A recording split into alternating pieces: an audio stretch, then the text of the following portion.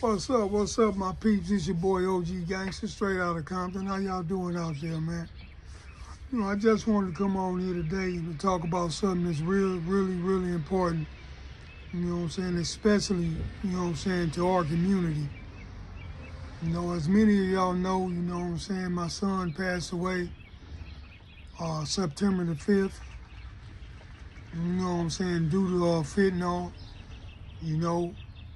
and our kids been dropping like flies, man. Our people, period, been dropping like flies due to this fentanyl situation, this fentanyl epidemic.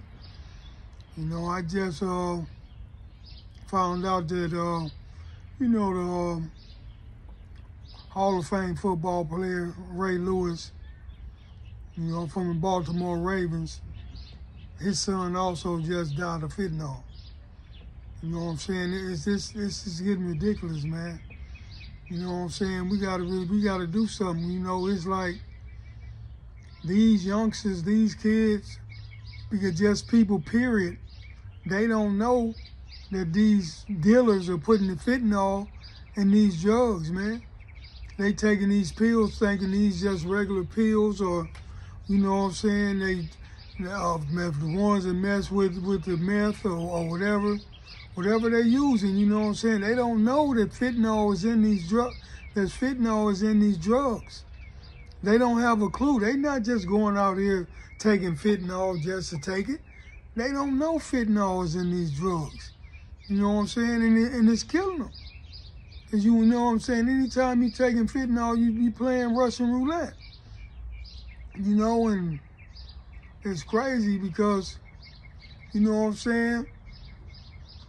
there's nothing really being done about it. Nothing at all.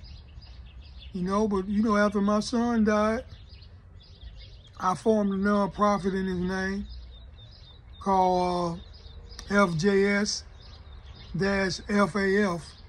the Frederick James Staves Jr.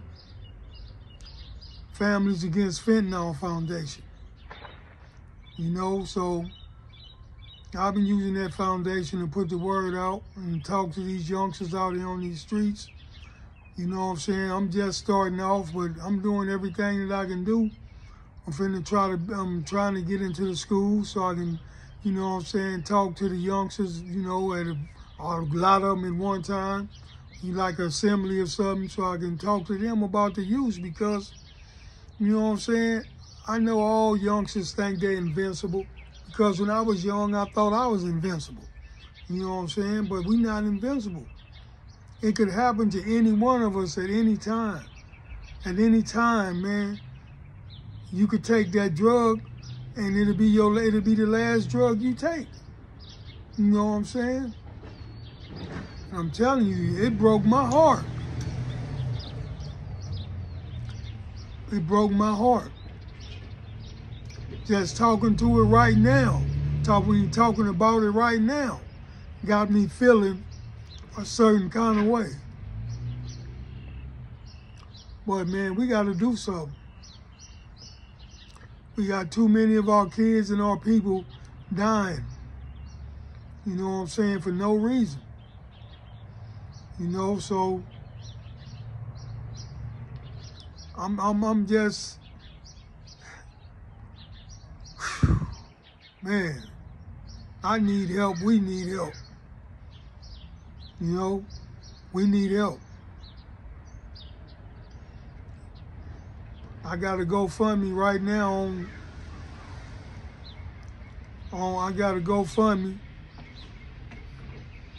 on the FJS-FAF, Frederick James Staves Jr. Families Against Fentanyl. I'm trying to raise money. So that I can, because, man, funerals are expensive, man. I didn't really know how expensive a funeral was until my son died. I ended up paying, basically, for the funeral and the repast, I ended up paying basically like $30,000.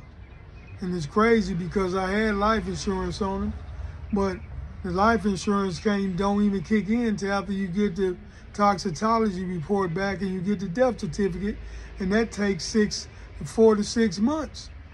And I just found out, what, today, Thursday, just found out Monday. No, wait, Friday, no, well, Saturday. You know what I'm saying? The coroner called me and told me that, you know what I'm saying, that the reason my son passed, which was fentanyl, you know what I'm saying, and everything, the report will be ready and everything will be ready. So, you know what I'm saying? But if you ain't got that money to pay for the funeral at the time, what you gonna do? What you gonna do? You know? And I ended up paying like $30,000 for my son's funeral. You know, and that's crazy.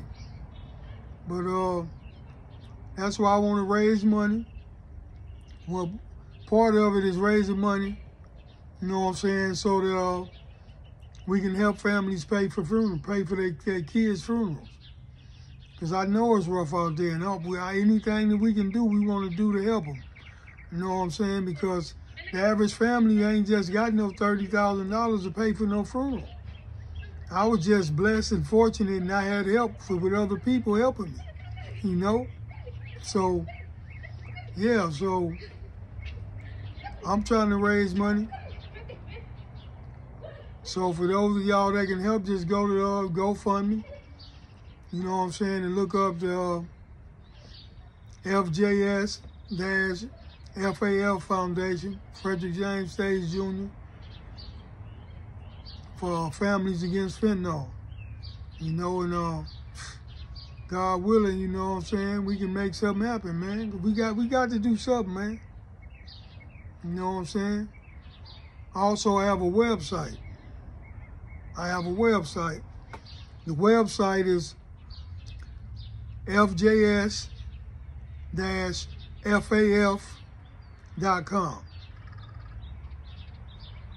fjs-faf.com. For anybody that didn't have a family member, somebody they love, or just somebody they know that didn't pass from fentanyl, you can go to this website, and you can register, and you can put a picture of whoever it was that passed from fentanyl. You can put a picture of them up there, and you can also write something about them. So when people go up there and see their picture, they can, you know, see what you done written about them. You know, whatever you want to write about them, you can write about them. You know, so yeah, that's fjs-faf.com.